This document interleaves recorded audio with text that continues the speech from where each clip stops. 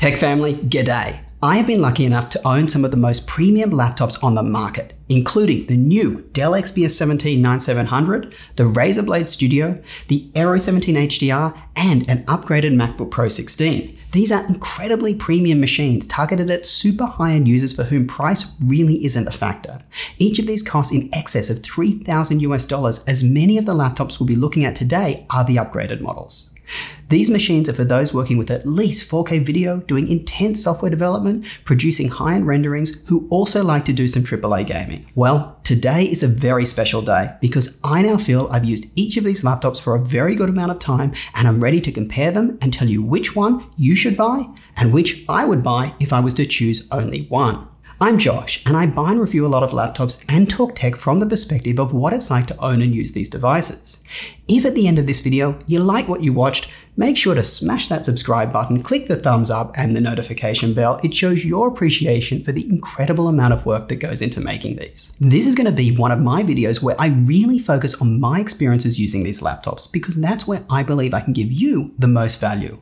Look, there are plenty of reviews out there already on these that you can reference for specific results. What I want to do instead is talk holistically about what it's like to own and rely on these machines every day. Plus, most of these laptops have several configuration options anyway, and I might not have the config you're looking at. I will certainly put in some benchmarks and quantitative results, but they will be used to reinforce the points I'm making. I do want to be transparent with everyone. My Aero 17 and Razer Blade Studio are the 9th Gen 2019 versions.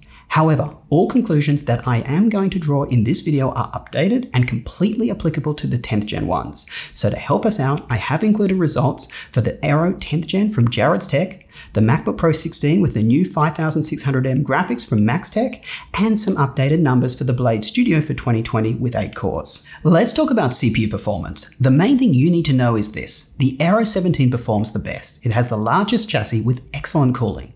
That combined with its overclockable 8-core HK series processor means you can get results of 4000 or above in Cinebench R20 for multi-core, which is incredible. The XPS 17 and Macbook Pro 16 are both very powerful, but just don't quite hit the lofty heights set by the Aero 17. The one outlier is the Blade Studio. Razer power limits their CPUs to 80 watts initially and then 45 watts sustained to keep the CPU cool in that 15-inch chassis. Even with the upgraded 8-core CPU for 2020, the laptop simply cannot take advantage of that processor with this limitation. To put it in comparison, my 9th Gen Aero 17 was able to draw 86 watts initially and then sustains at 72. Even my MacBook Pro 16 draws more power at 86 watts initially and then 63 watts sustained. At the end of the day, as I said, if you are looking for raw CPU power, then the Aero 17 is the one to go for. However, the XPS 17 and the MacBook Pro 16 are both very capable, and the Razer is a bit of a disappointment. I do get the purpose of limiting the CPU to 45 watts, but I think that option should be given to you, the user, and not forced upon you.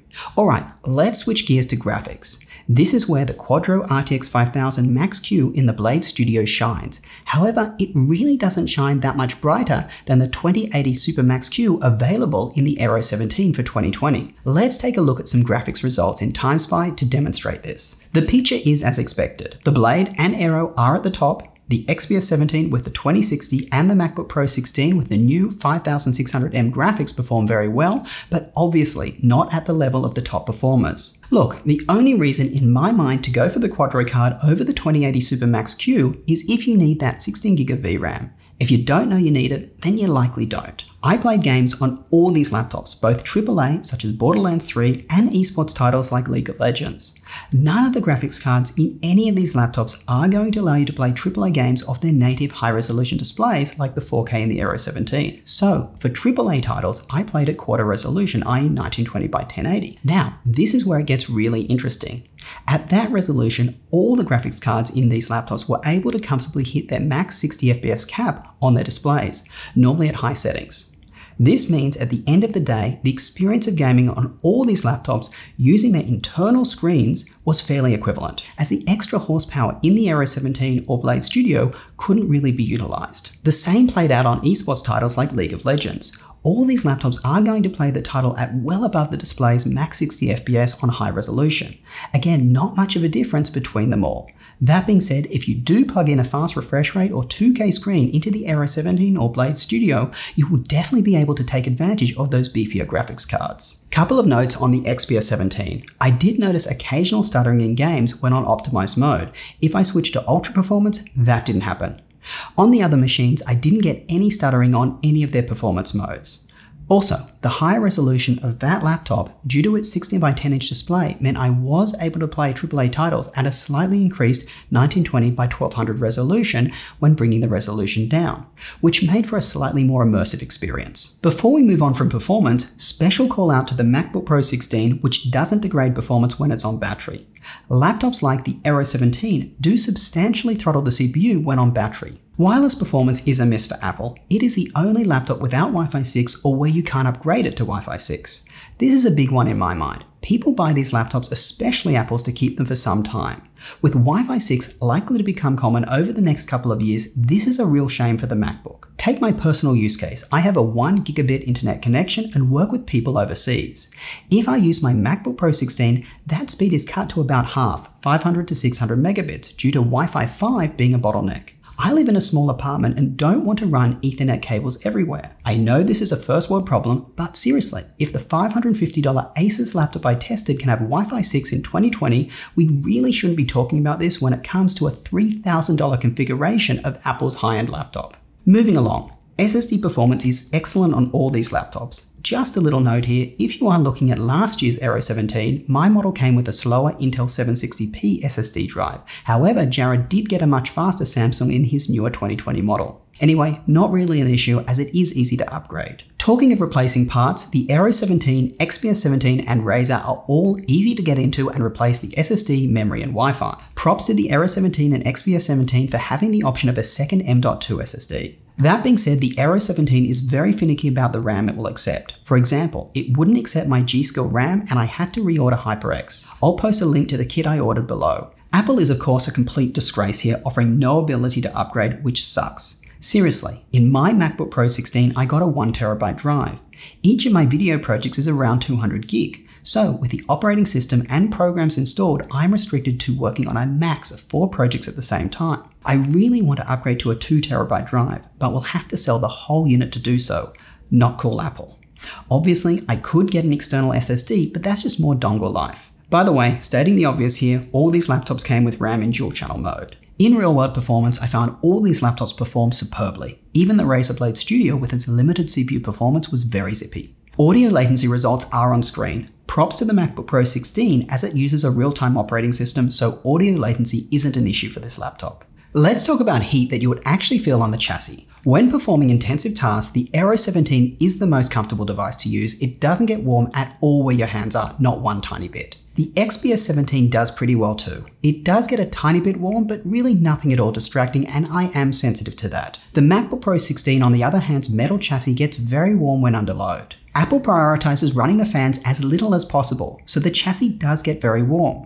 However, you can install the Max Fan Control app to raise the fans. I found running both fans on 3,500 RPM is a good balance of noise and comfort for the chassis temperatures. The Razer Blade Studio though is dead last here. I found its small, 15-inch metal chassis gets uncomfortably warm on the palm rest and keyboard deck, especially when the graphics card is being pushed. When it comes to CPU temps, the Apple and XPS run close to the max allowable 100 Celsius. The Razer and Aero fare better, rarely going above 90 Celsius if at all. So if you are worried about CPU temps, you know which ones to get. In general, for everyday use, I found the MacBook Pro 16 to be the quietest laptop of the bunch. As mentioned, Apple prioritizes quiet operation over having the laptop run cool, so the fans frequently run so low you can't hear them. The XPS 17 is a close second. Unless rendering a video, I found it ran reasonably quiet. Even when rendering, they weren't high-pitched, so they weren't that disturbing. The Blade Studio was also decent. For light tasks like the Mac, it frequently had the fans off or so low I couldn't hear them, but they did audibly spin up more than the MacBook Pros and had a slight high pitch to them. The worst of the bunch for me was the Aero 17. The fans tend to pulsate, which means they come on for a while, then turn off, even in light loads with the fan curve set to quiet mode.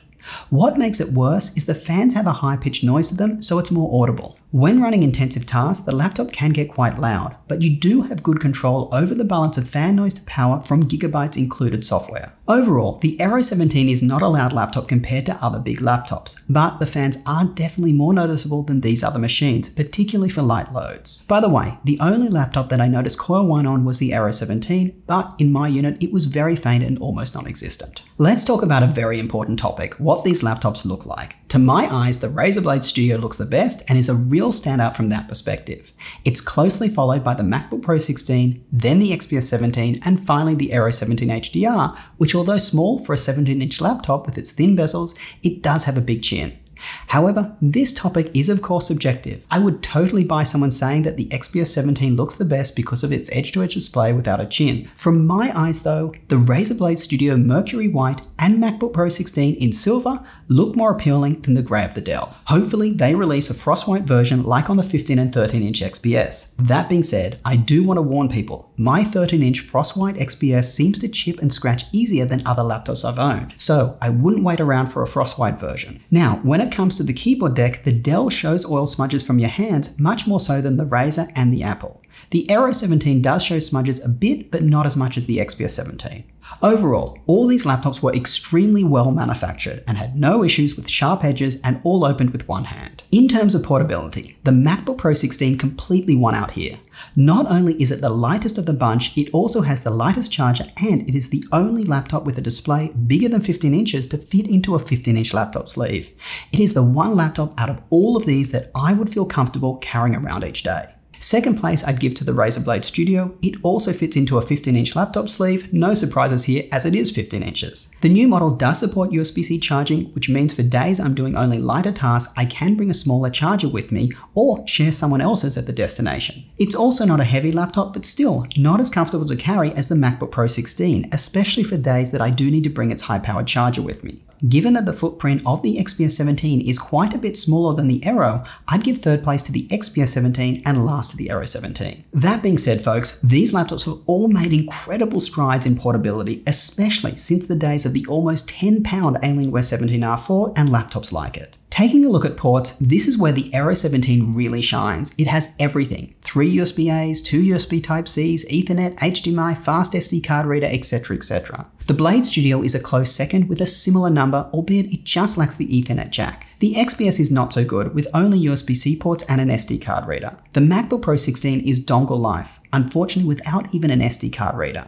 One thing I will say is only the MacBook Pro 16 optimizes the placement of the charger if the power outlet is located on the right side of the laptop. The Aero 17 and XPS 17 both have their charging capable ports on the right side but further down the laptop, which means the cable may get in the way if you are right-handed and using a mouse. The Razer has its primary charging port on the left side only though, so you do have to run the cable around the back, but because its charger has ample length, it really doesn't worry me a whole lot. I must say I do miss the Alienware design where they place many ports including the charger on the back, so your setup becomes very clean. Props to the laptops here that support USB-C charging, which adds a lot to how convenient they are to travel with. The displays on all these laptops are excellent, which you can see in my measurements. Close to 100% for all color coverage in my tests. The main differences are around white point, brightness, and display type, with one being OLED. The Aero 17 has a very cold white point, so the screen seems a little whiter to my eyes. The XPS 17 has a warmer white point, so it feels a tad orange in comparison.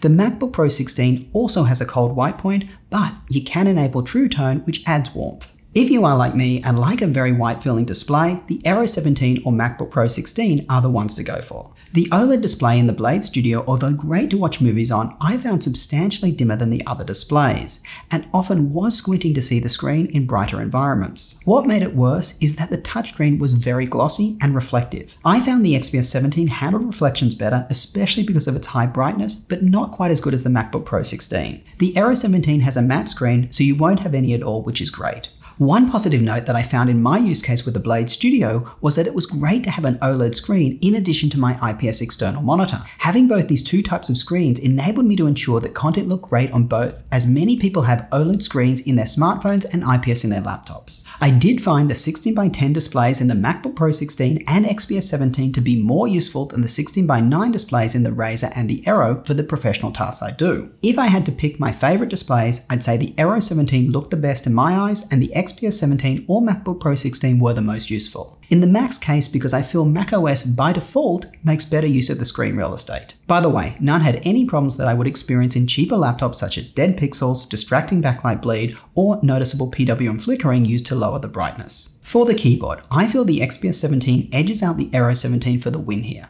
Both have ample key travel and a good layout, but the Aero 17 doesn't have the secondary keys backlit, which is annoying. That being said, you can customize the individual key colors and use that to indicate which key does what. So in my model, I've used specific colors to indicate which keys control the brightness and the volume. The MacBook Pro 16's keyboard isn't as comfortable to type on due to its lower key travel. That being said, it is usable and I personally quite like the touch bar now that it has a physical escape key. I feel like I'm stepping back in time when I return to pressing buttons to control brightness and volume instead of sliding like you do on the touch bar. The Razer Studio is dead last here. Its keys are very shallow and honestly cause me discomfort to use as my fingers don't get much cushioning before hitting the bottom. I may be sensitive, but I really hate that keyboard. Yes, they did fix the awful right shift key placement in the 2020 model, which used to cause tons of mistakes when I was reaching for the right arrow key and mishit it.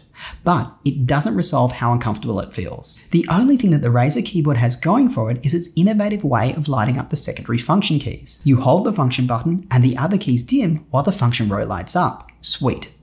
Note, the Aero 17 is the only one to have a number pad, so if that's your thing, there you go. I personally rarely use it though.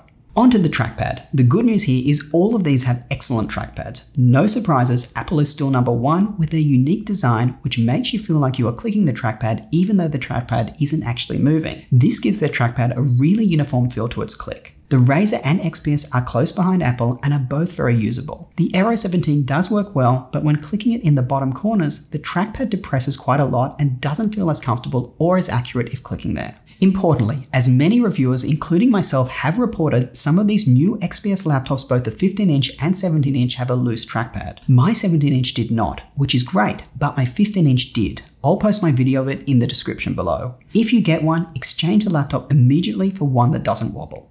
Audio performance. The MacBook Pro 16 is way out in front. Its speakers are louder than the XPS and it has substantially better sound coverage, especially for bass. It is the only laptop that I feel has speakers that are good enough to negate the need of a Bluetooth speaker or headphones. That being said, the XPS 17 is pretty decent, mostly with the lack of bass being why it falls behind Apple. Please note, on the XPS, you will feel the keyboard vibrate a bit when listening to sound at decent volumes as the speakers are placed below the keys. The good news is you don't hear the keys rattle like you do on the Surface Laptop 3, the 15-inch version. The Aero 17 speakers are on the bottom of the laptop, so if you use it on your lap or on a blanket, the sound will be muffled. The speakers also don't get that loud, which compounds the issue. The Razer speakers, even though facing up, do not have much volume to them at all, which I found to be a problem. By the way, apologies here, as I don't have the Razer Studio still, so you'll just have to trust my word on that one. All these webcams on these laptops are bad. But the absolute worst is the Aero 17, whose placement makes it almost unusable. It does have a privacy filter, but who cares? This is just so bad. All laptops have biometric login. I found the XPS to be the best as it supports both Windows Hello facial recognition and fingerprint login. The Aero 17's was the worst, as its fingerprint reader rarely worked for me. All these laptops were very stable and I had no blue screens. That being said, let's talk about the XPS 17 for a second. I could feel the right fan vibrating the keys when under load. It felt like it was a little loose. I checked with many other reviewers on Reddit who said they didn't have this issue. If you have it and have the issue, place a comment below. Obviously, some XPS units also have the loose trackpad. And another issue with the XPS 17 is around power drain. There are reports on Reddit and Notebook Check that the laptop only pulls 105 watts rather than the full 130 watts, and therefore drains the battery when under heavy load. In my own tests, after playing one long game of League of Legends with frames uncapped at 4K, I found Windows reported that I now had 20 minutes left to charge the battery to full where it was full before. Not good. I'll post a link to details of this issue in the description below. Moral of the story, be careful when buying an XPS. It looks beautiful, but there are issues with quality control. Make sure you check the laptop thoroughly when you open it and are okay with the issues before keeping it. For price, let me go from highest to lowest with a 32GB of RAM, 1TB SSD config. The current Razer Blade Studio is $4,300 US. The MacBook Pro 16 that I would recommend with 8 cores and that 5600M graphics is $3,900. The Aero 17 I recommend with the 10th gen unlocked 8-core processor, the 2080 Supermax Q, 32GB of RAM and a 512GB drive is $3,700. If you add in a second 512GB drive, it takes you to around $3,800. The Dell XPS 9700 is a lot cheaper. With coupons, I was able to get the 8-core 2060 Max Q, 32GB of RAM, 1TB version for $2,600. You'll find members of my Discord chat posting these coupons in the deals area. One little note here, if you are a content creator, I'd strongly consider 2TB of storage. Cameras are now moving to 4K 10-bit or higher, which use up a huge amount of space. In my personal experience, 1TB is really minimum these days. Yes, you can plug in external drives, but that isn't really the most convenient. Lastly, support. Honestly, both Apple and Gigabyte were a dream to work with. Both of them I was able to call up and get my issues resolved. Even with Gigabyte, which has a much smaller presence in the USA, I was able to get through to a technician who was able to resolve my issues. Razer, I called up and received an automated message saying that they were busy and to call back later, which ended up hanging up on me. Also, they have very limited hours. Dell was even worse. They kept me on hold for hours, transferred me numerous times to only later disconnect my call. You better get used to listening to this hold music if you buy a Dell.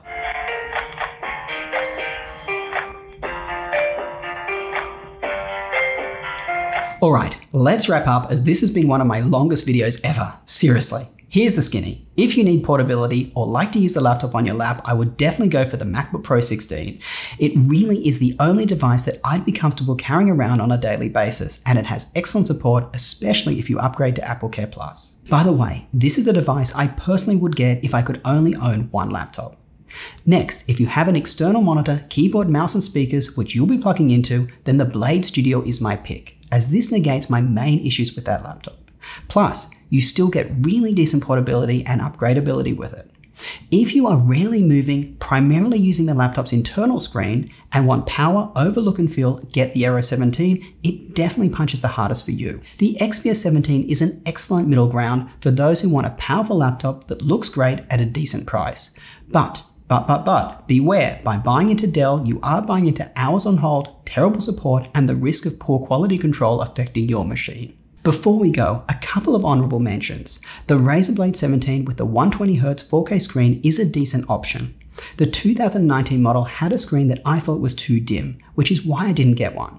This year the screen is brighter, so I might get one into review. That being said, I have used it myself and found the palm rest to get uncomfortably warm. It still has that low travel keyboard and the black color massively picks up smudges. Plus, its increased weight from the laptops I talked about today to me pushes it over the edge of what I would consider portable. The MSI Creator 17 I have used several times and I just don't find the build quality compares with the laptops I talked about today. Lastly, the Alienware M17, which can be upgraded to an excellent 4K screen. I have used it many times and I personally just don't like the look and feel of their latest offering. Anyway folks, I'm out of time, so that's all for today. If you like this video, you know what to do. Smash that subscribe button, click the thumbs up and the notification bell. Until next time, I will catch you later.